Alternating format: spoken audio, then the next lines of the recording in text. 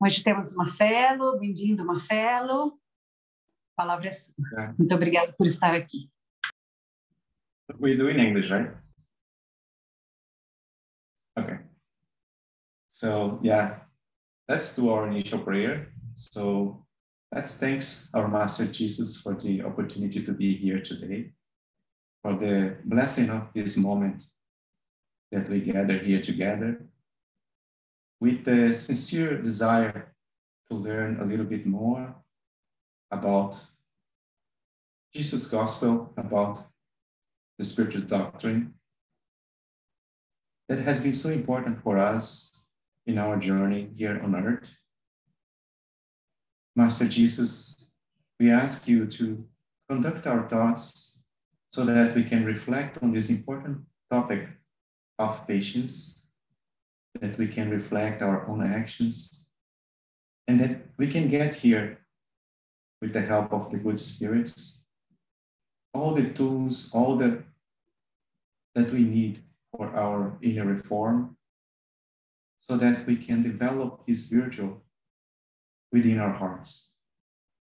We ask you to guide us and to show us our imperfections, where we need to work, and how we can use this virtue of patience to develop all the other virtues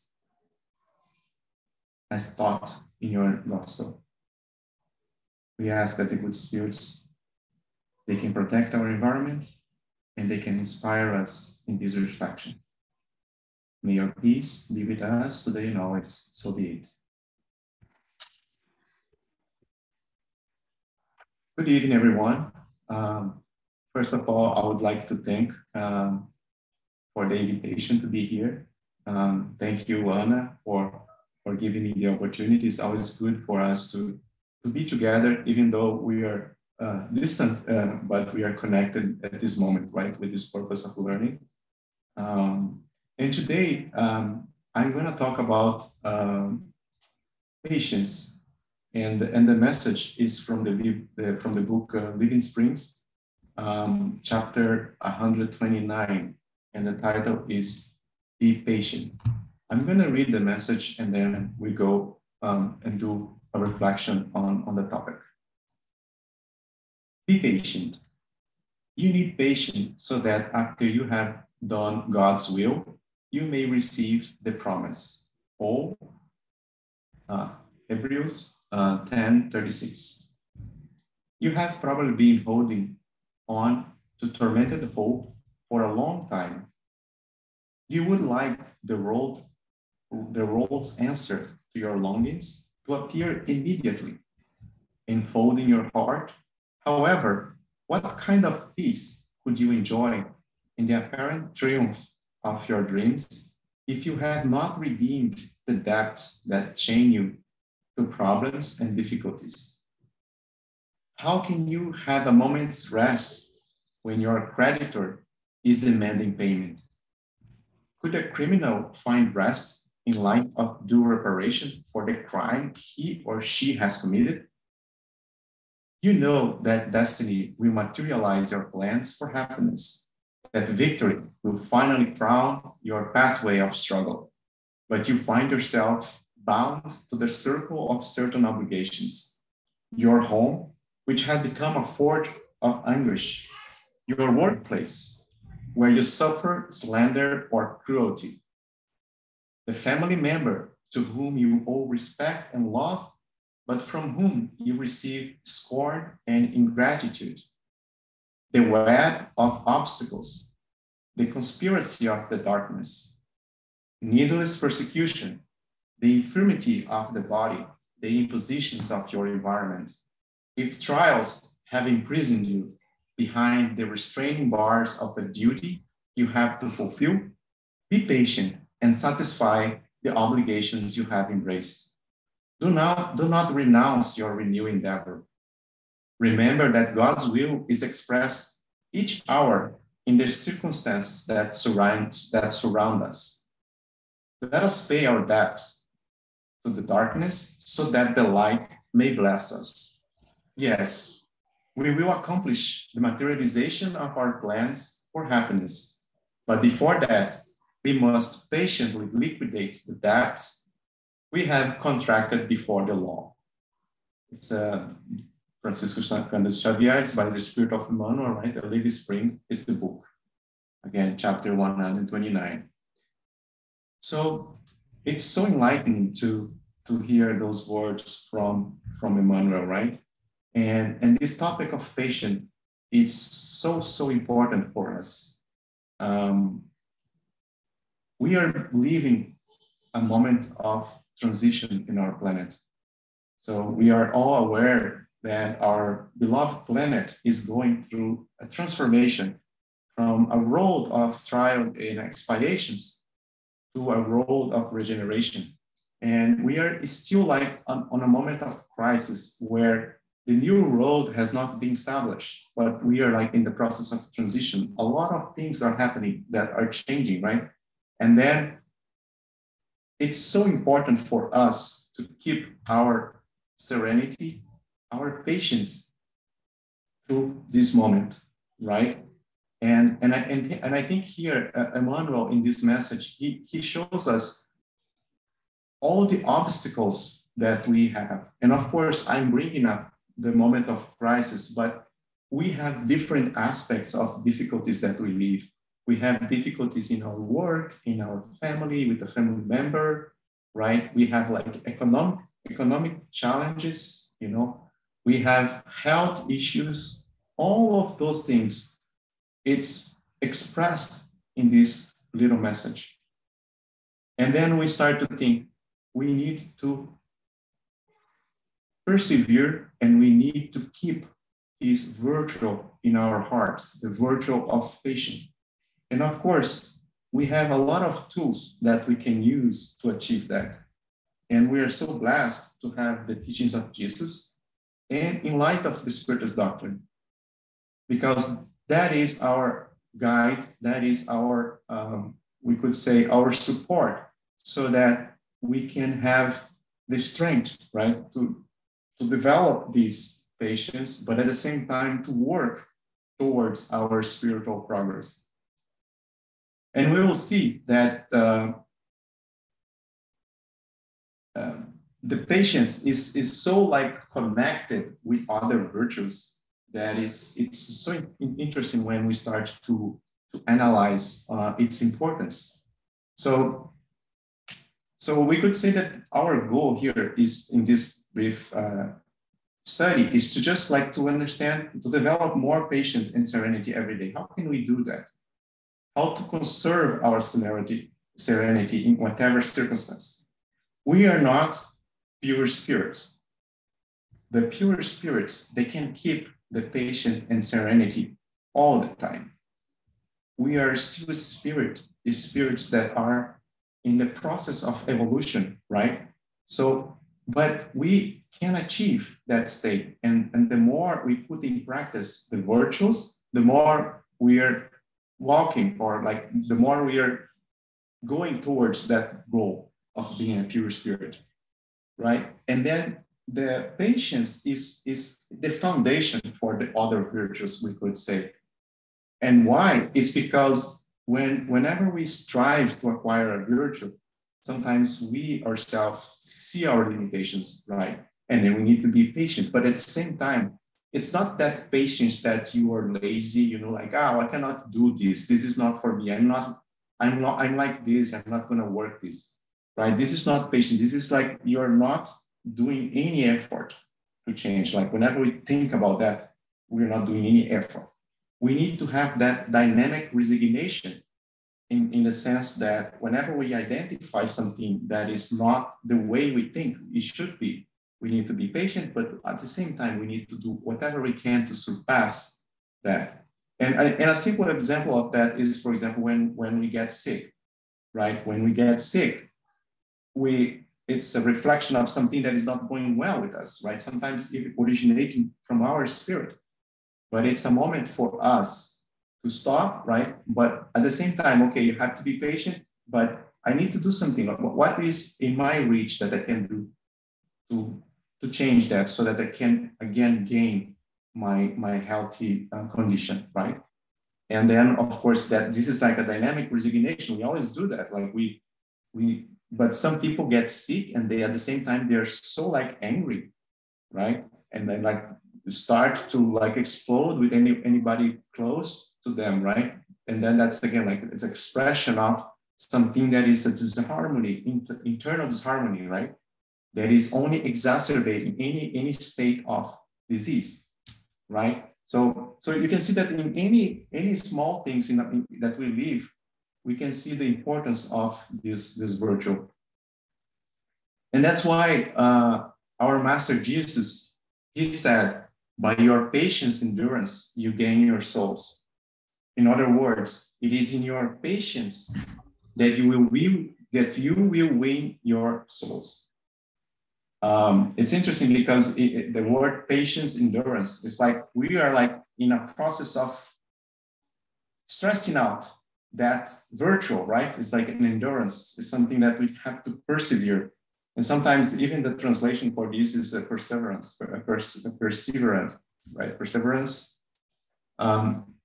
It's like you have to persevere, right? So they are kind of synonymous in this sense, right? It's like patience, we need to be patient, but at the same time, we need to persevere on that goal of achieving that. And that's what our master said, by your patient endurance, you will gain your souls, right? So in other words, patience is an important ingredient for us to conquer ourselves. So we have been studying spiritism, and we see that in question 919, St. Augustine say that self-knowledge is so important for us to analyze our mistakes and to identify the areas in our soul, in our spirit that we need to improve, right? Again, that's what Jesus said, like by your patience endurance, like we are persevering that purpose. So patience is a very key for self-knowledge.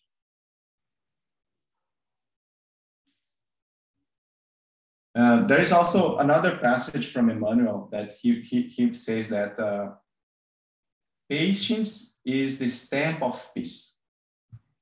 It's a stamp of peace is patience.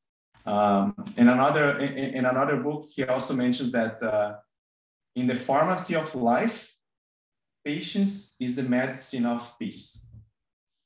Those words are so profound, right? Like every one of us, we're looking for peace. And especially like in these challenging times where we're having like so many conflicts in our beloved world, we should use patience like as a medicine for us to keep peace, because it's very important for us to keep that state, even though we are going through all those difficulties. And again, the world has its difficulties, but we also have like our daily lives struggles, difficulties, as I mentioned before, right?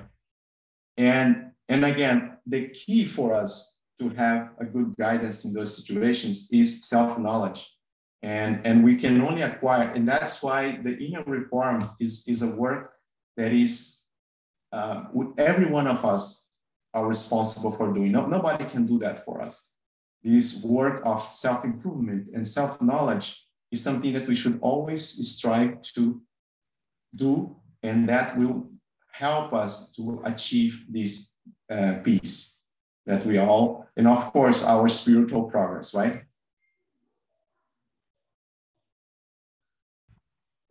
Another important ingredient that when we think about patience is that patience gives us the ability to know how to wait, right?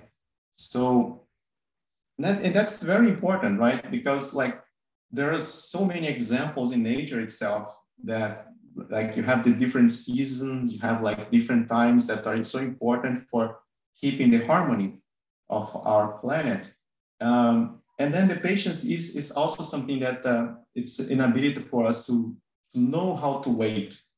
And another aspect that is also so connected is that we know how to wait, but at the same time, we know how to deal with and to value time, which time, by the way, it's a good thing that we have, right? It's like it's a hidden talisman.